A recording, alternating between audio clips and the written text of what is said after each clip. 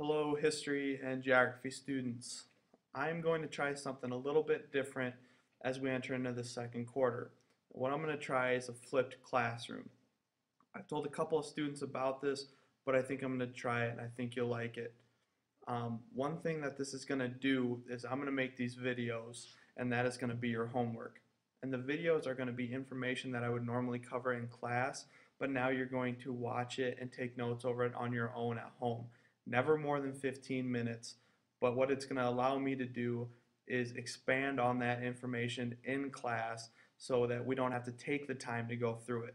And you'll go home, you'll watch these videos I make, you can take notes over them. If I go too fast in class and that's been a problem for you, now you can slow it down, watch it at your own pace, you can rewind it, watch things that you missed.